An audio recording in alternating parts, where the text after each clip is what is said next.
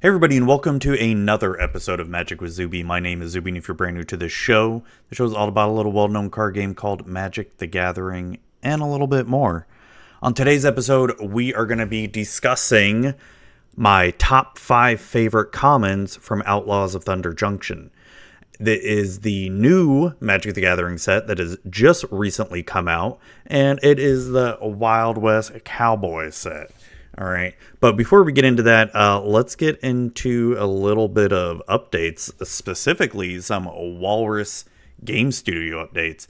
So, if you're listening to this, the first Walrus Game Studio product is officially out. Yes, that is right. Our book, Darkstorm Adventures, Silver Flames Legacy, is officially out. If you are watching the video right now, I'm holding up the book. This is officially for sale. You can get your copy right now should you wish to get it. All right. It is available right now on DriveThruRPG, and you can also get the digital copy at DriveThruRPG. We are also working on getting this on Barnes & Noble as well too. Amazon will not be a go, but so this will be available on DriveThruRPG and the physical copy on Barnes & Noble. Links will be in the show notes below for the book. It is officially on sale for $37.99, and you can use this book for both 5e and Pathfinder, Pathfinder 2nd edition, and inside is full color game and maps, and it's a great adventure that should only take about maybe 4 to 5, maybe 6 sessions, depending on how your play group is. And those are typically about 2 to 3 hour sessions. If you do typically play a little bit more, the sessions may be reduced. Work on book 2 has already begun, and I'm super excited about it. Super pumped that we have our first product out. We've already had like 30 people purchase it, and holy crap, that's just insane to me. We haven't even begun the marketing push for it yet, because I want to wait until we get it on Barnes & Noble as well too before we start really advertising it out there. So thank you again for the people who've purchased it. You're awesome. And I can't wait to see how this does. I want to get this out in the local community out there where I live. And it's just going to be, I don't know, it's just kind of surreal that, this is happening. This is actually happening. So thank you to that. Thank you to everyone. As far as any updates on Network Simulator, we are like super close to getting the demo done and ready. We're really, really, really hoping to have the demo ready before Cisco Live in the beginning of June, because I would love to meet some people out there and be able to give the demo out to some people and have them actually check it out and play while at Cisco Live. I mean, that would just be phenomenal. But we're trying. We're still working on a pre-production has already begun on some of the early levels, and so we're working on that. So it's going very well, and it's just, holy crap, we have officially broken over 10,000 wish list, which is just blows my mind. When we get closer to the demo releasing, I will be doing another live Q&A on stream, just to go over the game, the level, like any questions people may have. So it's, it's just some super exciting fun times. So, I mean, yeah, that's pretty much it for when it comes to, sorry, I got distracted by magic cards there for a second. That's pretty much it for when it comes down to, Walrus updates. We're working on the second book coming, NetSim, slow and steady, and everything's starting to come along. My focus lately has been Darkstorm, because we just released the book, so that's kind of been my big focus right now, getting that out, working on the marketing stuff, public relations type stuff. So that's just awesome. But just some other quick updates. So yeah, I mentioned I'll be at Cisco Live beginning of June. And then the other thing that's been going on, at least just me Magic related news, is the Magic bug has fully bit me again. I bought a box. I did a live stream opening of opening Lord of the Rings.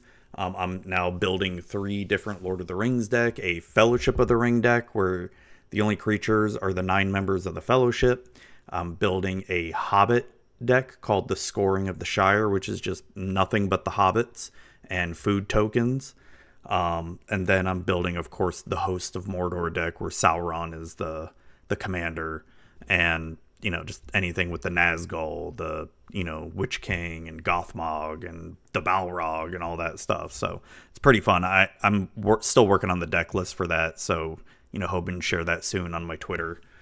So I guess let's get right into it. So Outlaws of Thunder Junction is the brand new Magic the Gathering set, and so what I used to do in the past was do like a full set review, like this is my review of all the white cards, of all the blue cards, all the black cards, all that. And I'm like, that was exhausting, and it was a lot of work to edit all that. So I want to slowly sort of get back similar into that, but we're going to be doing, just my top 5 favorites of commons, uncommons, rares, mythic rares, and just go from there. So this will be a shorter episode than normal because we're just going to go over like my top 5 favorite commons. And then the next episode is just going to be top 5, favorite uncommons, and so on and so forth. So I'm going to try to record these, within around the same time period so I can just release, 2 of them a week, something like that. But yeah, so that's the idea. And the way that I'm sort of basing on how these are my personal top 5 favorite is whether or not I would use them in Commander or want to play them in Limited as well too, like in Draft or Sealed, which I didn't get to go to a pre-release for Outlaws of Thunder Junction. There's just my local Magic scene. It's dead. It's completely dead. We do have an amazing new local game shop around us, but it is primarily D&D and Warhammer, which, hey, great, D&D for me, that's awesome. I'm not complaining about that. It's just there's like zero Magic, and no one ever plays Magic. They're very rarely do they, and it's like, and so there's like no so if I really wanted to go to a pre-release, I'd have to travel like an hour out of my way, and I'm like, I don't want to do that, to be honest. It's not that I'm not excited about this set, but it's not a set where it's like I got to drop everything and really be a part of it. It wasn't like that. So anyways, let's get into my top 5 commons of Outlaws of Thunder Junction. And if you're looking at the video, you'll notice on the top right there, the card has shown up. So we're just going to go over the top 5 favorite commons of Outlaws of Thunder Junction. The first one being Consuming Ashes for 2 and double black. It is an instant. Exile target creature if it had mana value 3 or less. Surveil 2. And Surveil 2 is basically Scry, but instead of putting it on the bottom of your library, you put it in your graveyard. So not only is this a killer card in Limited, really great removal, but holy crap, even in Commander this is super useful, especially if you're playing any kind of graveyard shenanigans like Muldrotha or Yarick or whatever, Sultai or mono black graveyard shenanigans deck you're kind of playing. This is a perfect card. Not only does it get rid of a pesky target, but you get the chance for surveilling too. You can't go wrong with this card at all. Like it's premium removal if you're drafting those colors, or really, you want an inexpensive removal for your EDH deck as well too. So, I mean, this is in no particular order, but if I had to pick an order, like this would almost be number 1 for me personally. Next up, we've got Stagecoach Security for 4 and a white. It is a human soldier creature. That is a 4/5. When this enters the battlefield, creatures you control get +1/+1 and gain vigilance until end of turn. And you can plot for 3 and a white. And if just to reiterate what plot is, it is a new mechanic from Outlaws of Thunder Junction, where you may pay 3 and a white and exile this card from your hand, cast it as a sorcery on a later turn without paying its mana cost. Plot only is a sorcery. So this is a great kind of card in Limited. This is like your basic, go wide type beater card in Limited, where as soon as you play it, not only you're going to buff your creatures, you no longer have to tap your creatures, and it really kind of forces your opponent to think and, okay, what am I going to do here? How am I going to, defend against this? So I love these kind of cards in Limited. These are some of my favorite because go wide strategies are usually pretty good depending on the format. But I love these kind of cards, and if I'm in this color or wanting that go wide type strategy, this is definitely a card that I would pick. Next up, we've got Bridled Bighorn for 3 and a white. It is a sheep mount creature that's a 3/4, has vigilance, which I love vigilance. Whenever this attacks while saddled, create a 1/1 white sheep creature token, and you saddle for 2. So saddle is pretty similar to crew for when you're crewing the artifact vehicles. The difference being is when you saddle a creature, usually it'll do an extra effect. Since it's already a creature anyway that you can attack with, saddling it will give it an extra effect. And this extra effect, once again, I love those go wide strategies in Limited, and this just helps you go wide even more.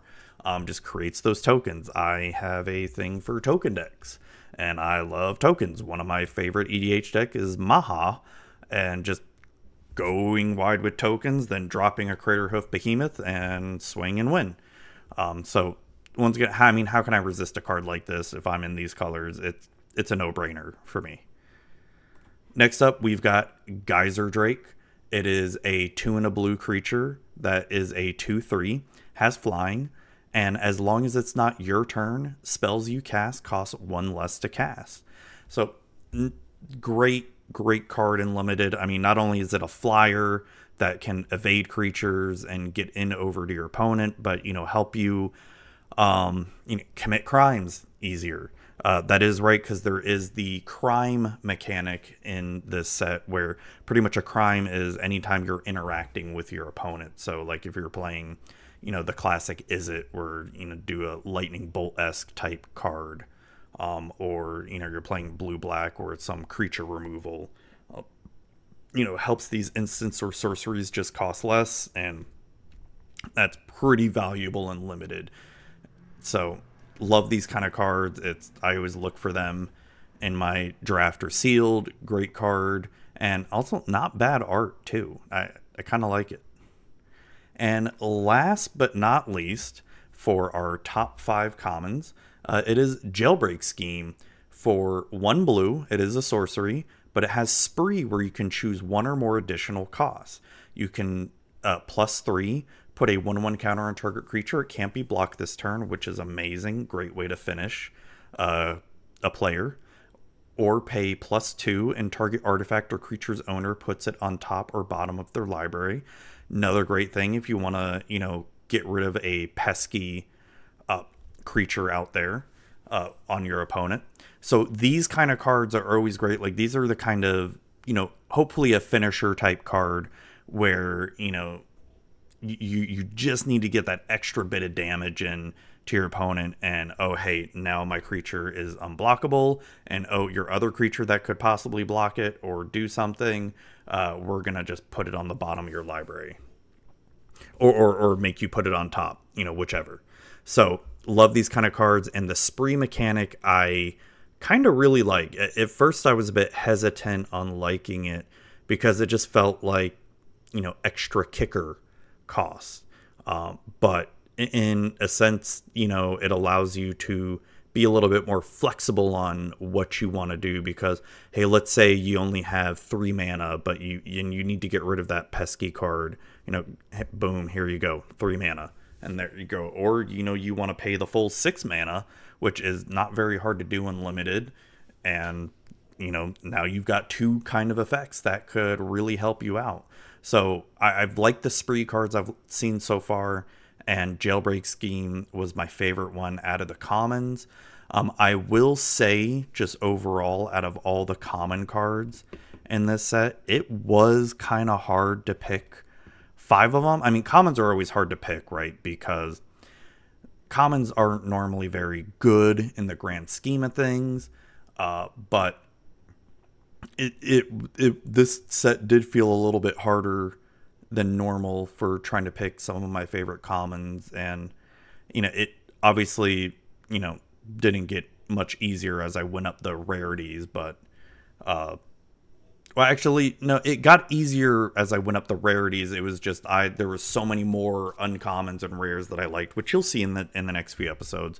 So there you have it. Those are my top 5 favorite commons in Outlaws of Thunder Junction.